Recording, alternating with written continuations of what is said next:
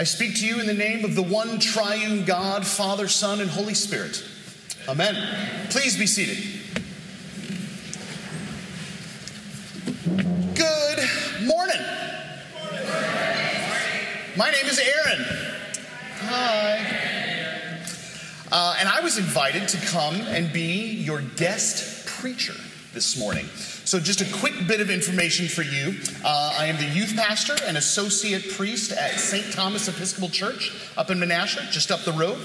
I like movies, Rice Krispie treats, long walks on the beach. I have 4 kids, 2 dogs, and 1 wife. John, Noah, Mark, Molly, Bubba, Pepper, and Shannon. I'll let you figure out who's who. So I was asked to come and preach here today because today is Consecration Sunday. All right. Every fall, we ask you for money.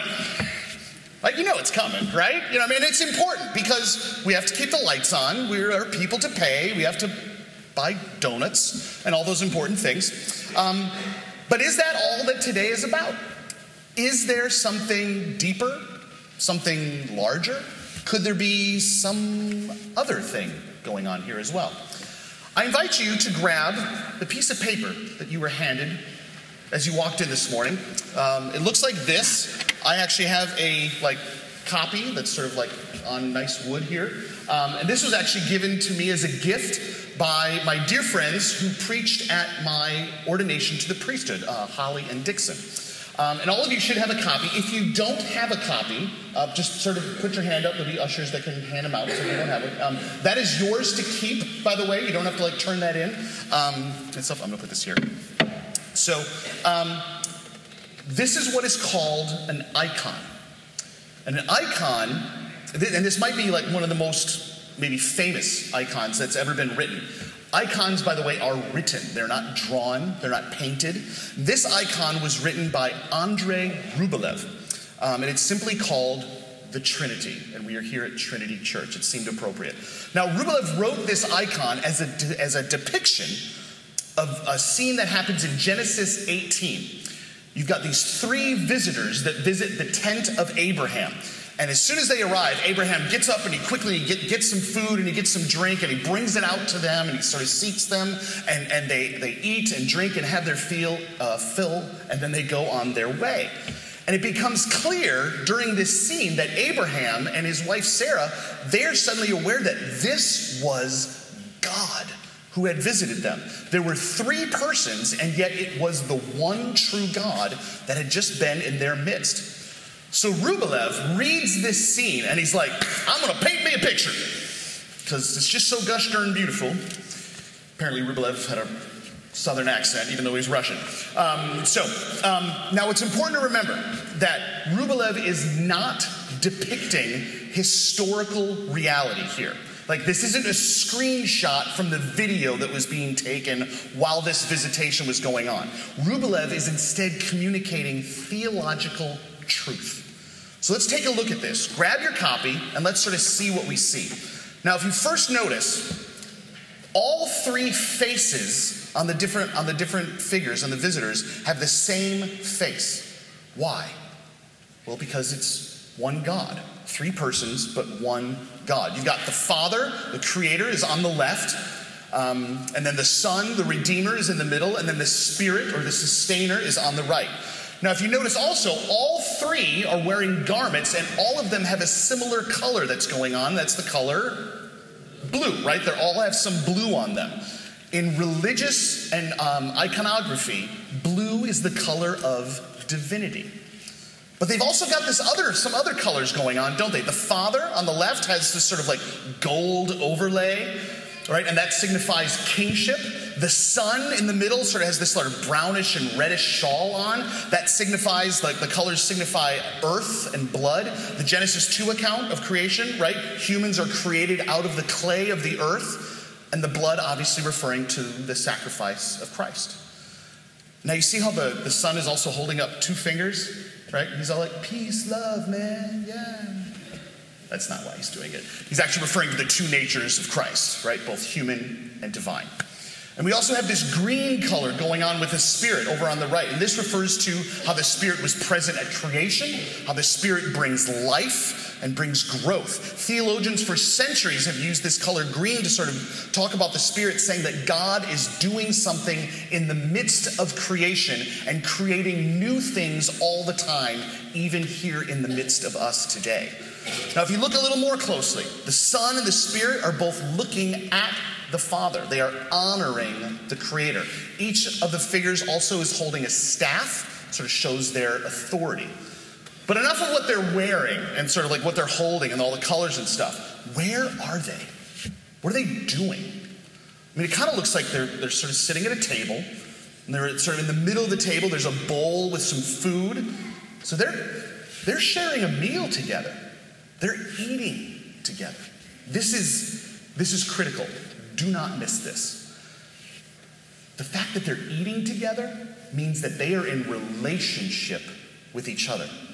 Because that's what we do, isn't it? We get together, we hang out, and we eat good food together. At the core of who God is this community of people who are hanging out together. Now, the implications of this are far-reaching, but what I want to make sure that you hear this morning is this. The doctrine of the Trinity is not something for you to believe in. If there's a checklist of things to believe or not believe in, the Trinity is not on that. The Trinity is a relationship for you to enter into. Let me say that again. The Trinity is not a doctrine for you to believe. It is a relationship for you to enter into. Now, what do we know about relationships? We all have relationships with friends and loved ones. Well, relationships they kind of have a flow, don't they? Do you know what I'm talking about? Like you have friends and they're sort of in this flow, there's these ups and these downs and back and forth. Like sometimes your relationship with some friends is going really, really well. Other times, not so much. Like there's a rhythm to them. It's almost like there's a dance going on, and sometimes you and your friends, like you're dancing, you're grooving, things are going great. I can't dance, but whatever. Sometimes you're stepping out and you're falling all over each other because you or somebody else is they're out of rhythm. They're not marching to the same beat. And the flow of that relationship is disrupted. It's the same with the Trinity. It is the same with the Trinity. You are invited into that flow, into this rhythm. You're invited to dance. We see this in our Old Testament lesson this morning. God is giving the Hebrew people, through Moses, a new way to be human. Because remember, they had just been in slavery and had been rescued, where their only value as humans came from how many bricks can you make, right? They had been dehumanized for centuries. But God now has called them out of that and into this flow to be a part of what God is doing in the world. Look at your Old Testament text for a moment. God tells the people to be unbiased in how they treat the poor versus how they treat the great. The people of God shouldn't have hate in their heart. They certainly don't seek out revenge. Like when we do favor one group over another, we disrupt the flow. When we seek revenge, we are not in rhythm with God. Loving your neighbor as yourself, that's the dance. That's what we do. It's being generous versus being stingy, right? It's forgiveness versus revenge. It's caring for the least of these versus caring for yourself only. Like, we know this already. Like, it's intuitive to us. How many of you have ever just felt that amazing feeling when you've taken the opportunity to serve someone? Right? Yeah, that happens. And it happens because you're tapping into that divine flow. You are entering the dance. Even our gospel lesson shows us this morning. Like, loving God and loving our neighbor is central to what it means to be a part of what God is up to in this world. Nothing that we do is outside of those two things. And they aren't separated. Jesus says they are alike. Loving God means you will give love to your neighbor. Giving love to your neighbor means you are loving God. At the center of this thing that we do, this sort of God, Jesus, Bible, church thing, at the center of it all is this truth. God has given the Son to us. The Son gives his life for us. The Spirit gives life and truth and grace and peace to all of us. Woven into the Trinity is this spirit of giving and generosity. Come on! Can I get an amen? Right? I mean, that is a solid reason to ask you to fill out a pledge card later. All right? Now you might be saying, Aaron, bang up job, great stuff, really, really great. But what does this mean for us here at Trinity Episcopal Church in Oshkosh? Look back at your icon, please. You see the 3 figures around the table. Look closely. How many sides are at that table? 4. It's a 4-sided table. Who's that 4th spot for? It's you. It's me. It's us. The purpose of this icon is for us to meditate on the fact that we're invited to pull up a seat and join the party. Why wouldn't you? Why wouldn't I? Maybe that's a question we need to ask. Are there things that are keeping you from pulling up to the table? Is there stuff going on in your life that makes it difficult to sort of step into that divine flow of the Trinity? Are you struggling with some things that make it hard to see and participate in this, the truth that at the heart of the Trinity is this spirit of giving? Maybe there's some resentment, some cynicism. Maybe you're experiencing some bitterness. Those things that rob you of that joy. Here is my invitation to you this morning. In just a second, we're going to take a few moments and meditate using this icon. It won't be for a long, long time, but it'll give you some time.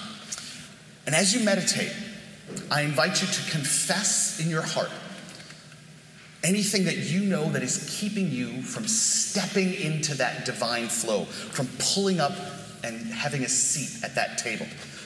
And after a little while, I'll sort of make eye contact with some of the ushers, and then they're going to hand out and distribute the estimate of giving cards. You'll have several minutes to sort of fill out that card. And when you finish, please bring it up here and place it in this bowl here at the base. And place it in there as a way of offering unto God and pulling up a seat at the table to enter into that divine flow, this rhythm. Join the dance. If you're here as an individual, you can come up by yourself or bring someone with you. If you're here with your spouse or significant others, please come up together. If you're here as a part of your family, I invite you to come up as a family. If you're a visitor here and you've wandered in, wondering what in the heck is going on today, or if this is not your normal place of worship on a Sunday, please know you are welcome here. Please just be in prayer for those who are coming up and placing their card in the bowl. Father Chris and your vestry want you to know that there's absolutely no requirement that you make a pledge, but if you could at the very least fill out the card to make sure that the church has your current contact information. So now, my friends, I invite you to pull out your icon and for a little while, meditate on what it looks like for you to pull up a seat at that table. Confess anything that might be keeping you from doing so, and join the divine flow of the Trinity.